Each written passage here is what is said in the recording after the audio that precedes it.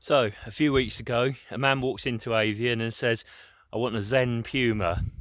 Zen Puma, sir? What does that mean? I want you to make me one with everything. So, that's what we've got here. It's a Puma with everything. So you can see we've got the speed control frame on it with our bullet pin control frame fittings there. It's got the keel pocket fairing on the back. It will be having a carbon stinger on it at the, as soon as we get those back in stock again. It's got carbon fibre washout rods on it, which are standard now anyway. It's got the carbon fibre outer leading edges though, which is an option. It's also got the carrier wing folding option on it. It's got our super light laminate lower surface. It's got a full laminate top surface. Basically, yeah, this is the Puma with everything. It's got carbon fibre wingtip fairings on it as well, and I had the pleasure of test flying this one about a week ago on Lord's Seat. Fairly light conditions, enough that there were a lot of paragliders around. No real problem staying up, but pretty crowded with the paragliders in the sky. So today we're on Weatherfell in the Yorkshire Dales, which is near the home of where the guy that ordered it comes from, and a guy called Tony. He's got some interesting stories to tell about hang gliding, so we have a bit of a chat to him and talk about what his plans are, what he's going to do with this glider, because he had his first flight on it today. So and definitely a lot less than ideal conditions. So we'll find out what he thinks of it.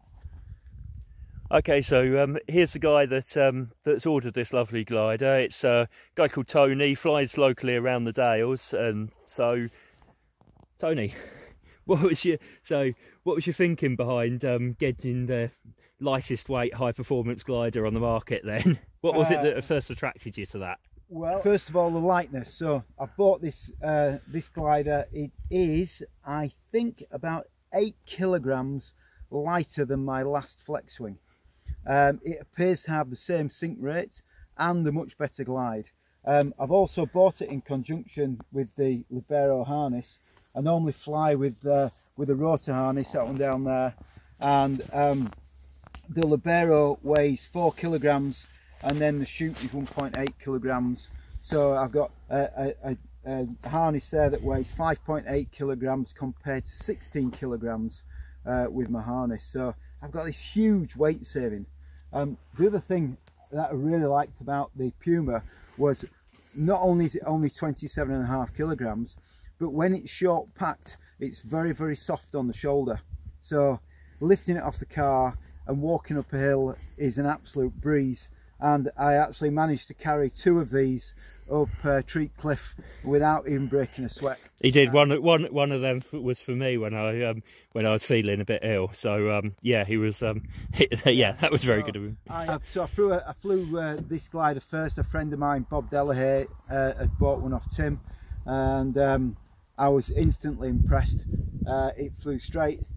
It glided well. It had an amazing sink rate. And I ended up bottom landing at in a downsloping field at Nonceras, which is pretty horrible. So it was kind of ideal test flight conditions then? Not ideal test flight at all. And I knocked the VB off and it landed absolutely perfectly.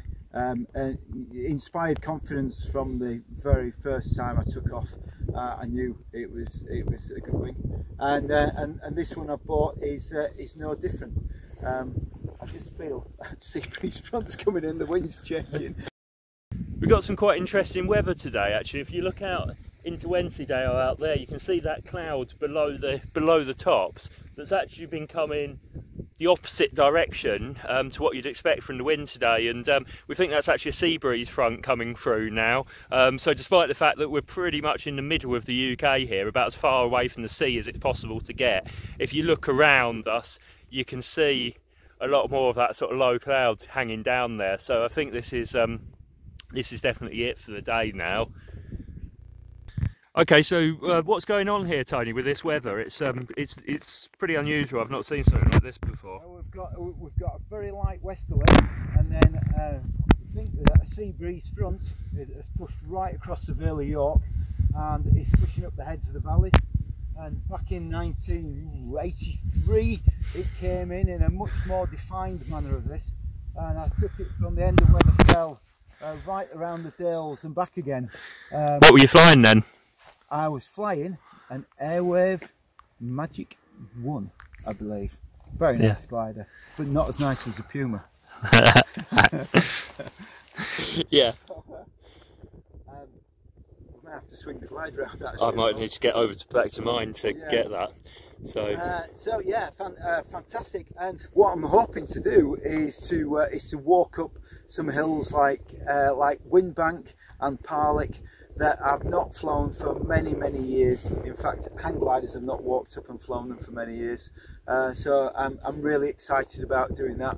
Great sites that have been made inaccessible by gliders that are too heavy. And this is, I'm 58 years old, reasonably fit, but I can carry this with ease. It's a beautiful glider, and the finish on it is exceptional. Can't fault it. Absolutely beautifully made. So you had your first flight on it today, and again, it's not exactly ideal test flying conditions, is it? It's scratchy, difficult to stay up. We were scratching between zero height above the takeoff to maybe 100 foot, and once again took off in light winds and managed to sneak it in on the shoulder. First time I've flown it. Once again, it handled and landed beautifully. Really nice, really impressed. So yeah, that's to me that's the key about the Puma. It's that combination of lightweight and performance in one glider. And the length as well. So that's the other thing with carrying it. It's not just the weight that you carry on your shoulder. It's also having that leverage. So having something that's a bit shorter just makes it that much easier. Yeah, and it just feels light and it feels secure. And I can actually slide the glider when it's short packed in the back of my long wheelbase van. So I don't even have to put it on a roof rack. Which is just it's halfway, but it's like having almost like having a paraglider, but with a boatload more performance and speed and a much larger flying window as far as wind speed and sink rate is concerned. Maybe not sink rate, but certainly wind speed. So yeah, love it, absolutely love it. Because you started flying back in the 80s then, and then had a big break. 79 actually. Right. Yeah. So yeah. What's your glider? Okay. Yeah. I think to be honest, I'd better get back across to my glider as well and make sure it doesn't blow away as this sea breeze front comes through. So yeah, we'll sign off there for the time being. Anyway. Yeah, great to see this though. I've not seen it for years. Fantastic. Unfortunately, we should have been flying and got in the convergence for this, but not to be. But, hey ho. Yep. Very good. Right. Thanks, Tim.